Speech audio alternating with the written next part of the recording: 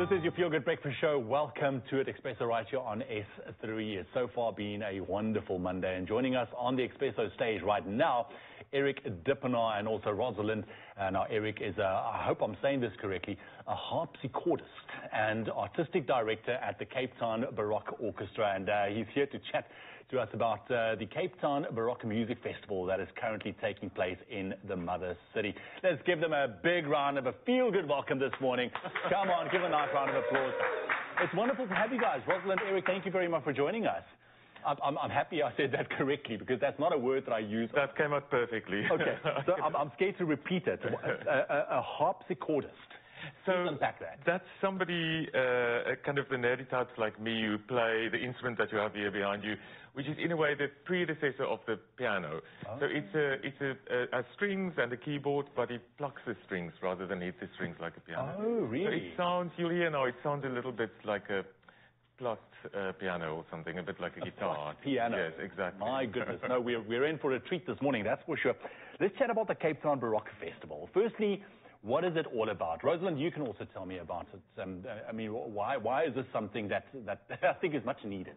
Injecting some culture in us. Well, it's firstly a celebration of music that's not very often performed in the world in general, but in South Africa. It's a very special collection of very expressive music played by wonderful colleagues. And it's basically just having a bunch of fun on stage and having people come and watch us.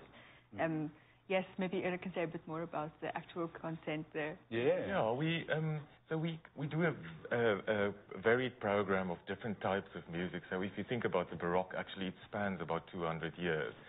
So we've already had some even contemporary music for old Baroque instruments, like the ones, copies of originals that you see here.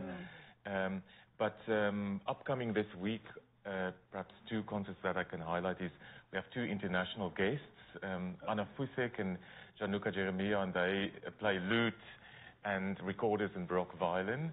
So they'll do a duo recital, and then at the end of the week we've got a big bash with the whole Baroque orchestra and several soloists playing with the orchestra, including Rosamund, also with the viola da gamba. That is fantastic. And what does an evening like this entail exactly for those coming through?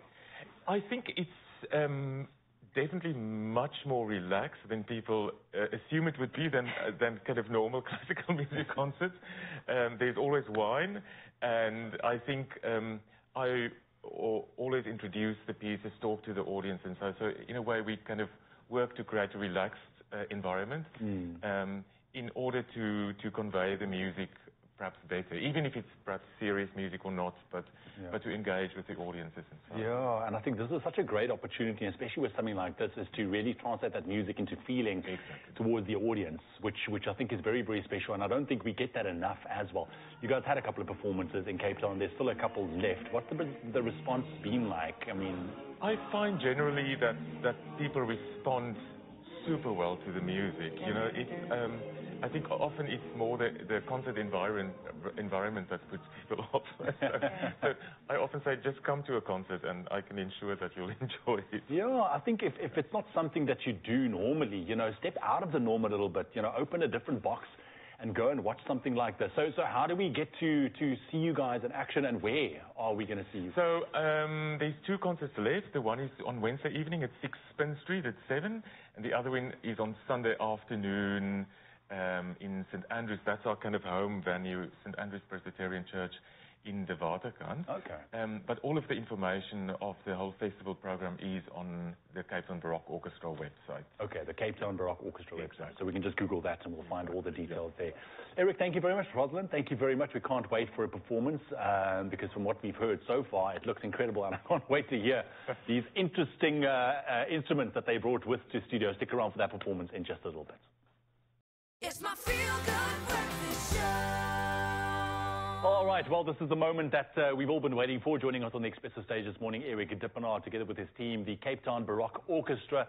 The music festival is currently underway, and they are about to perform for us. Rosalind, I've got to ask you, what are we performing right now? Because I think I'm scared I'm going to mess it up when I say it. The piece is called La Reveuse. La Reveuse. Yes, it just translates as the sleeping girl. All right, I love it. Take it away. The stage is your La Reveuse. The sleeping girl. Let's do it.